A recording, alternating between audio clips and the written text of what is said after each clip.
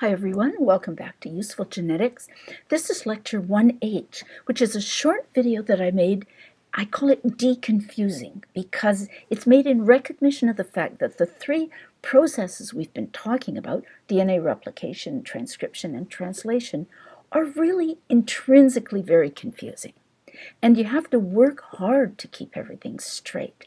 So this video is an attempt to clarify things by pointing out what are the common features of all three processes that make them so easy to confuse, and what are the distinguishing features between them which make it so important to keep them straight. Now, we're talking about three processes, potentially confusing, but different in very important ways. DNA replication makes a DNA copy of the DNA. Transcription takes the DNA information and turns it into an RNA version with RNA information. Still nucleotides, just slightly different ones without an extra oxygen and with a U instead of a T. Translation takes the information in RNA, turns it into information in protein. Now, why do these things matter? DNA replication matters to make more cells. This is how heredity works. This is the fundamental process of heredity. Transcription produces the intermediate. It's, for most genes, this is the limiting step that determines whether they get expressed or not. So this is where most of the regulation happens. Proteins, the products of translation, they're the machinery that gets just about everything done in the cell and then thus in our bodies. So I made a text analogy of the three processes just to sort of provide one more distinguishing perspective on it. So we've got a sentence here, and the sentence says, the fat cat ate the big bad rat. And it's flanked by two signals for starting, here and here, and two signals for stopping, here and here. And these control how the information is used. Now, in DNA replication, none of these signals matter. DNA polymerase does not read any information from the DNA that it's copying. It just copies it accurately. So DNA replication makes a complete copy of the whole string of text that we started with. Transcription reads the initial signals, the start signal, the stop signal, and it makes a copy of the information in between in the language, still a nucleotide language. It's a variant of the language, like a dialect. You can think of RNA as being a dialect of DNA. So this is made in RNA. And then translation takes this sequence, uses the start here signal and the stop here signal, and takes the information in between and translates it into a completely different language. In this case, I used Google Translate to translate it into Korean. That's the text analogy. Now, I extended this analogy beyond translation to include protein folding. There's our Korean protein, Korean text folded up, and to include the activity of the protein. In this case, our sequence instructs the cat, who's fat, to eat the big bad rat. I know it's cute.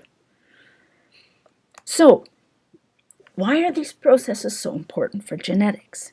Well, as I said, DNA replication is a central act of heredity.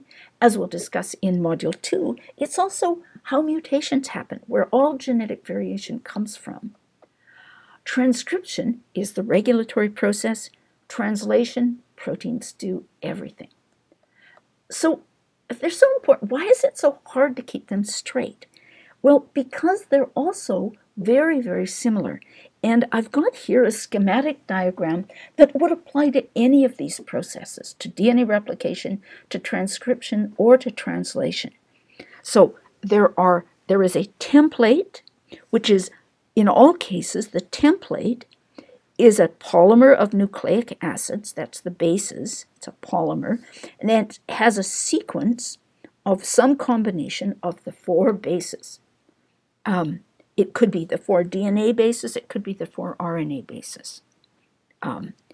So AGCT if it's DNA, AGCU if it's RNA. The template has some sequences that say start here, and it has some sequences that say here's where you stop. There's a molecular machine in every case. In transcription, translation, and DNA replication, there's a molecular machine, which is usually a complex of a large number of highly sophisticated proteins, and sometimes with RNA as well. And this machine is going to move along the template, and it's going to read the base sequences in the template and use that information to synthesize a new polymer whose sequence of bases or amino acids is specified by the template. So the product, if this is DNA replication, the product is DNA. If it's transcription, the product is RNA. If it's translation, the product is a protein. But in each case, it's a polymer, and its sequence was determined by the sequence of the template. The molecular machine that carries out this process then, when it reaches the stop signals, it disassociates and it releases the completed product. So that's why it's really hard to keep them straight, because fundamentally they are very similar processes, but they have very different significances, very different roles in the cell. Now, I'm not going to go over them yet again as a revision of what we've done. Instead, what I want you to do when this video is over is to put your computer away, get out some paper and some colored pens, and diagram these processes yourself, putting on the correct labels. You can even try and simulate them with whatever you like, pieces of paper or anything that will help you reinforce your understanding of these processes, because we'll be talking about them a lot in the next few weeks, and they're really very, very important. But you can't really build the understanding you need just by listening to me talk to you and watching my pretty pictures. You need to do this for yourself. Now, coming up next, we're going to start talking about chromosomes, what they are, how the genes are arranged on them, what they do. I hope to see you there.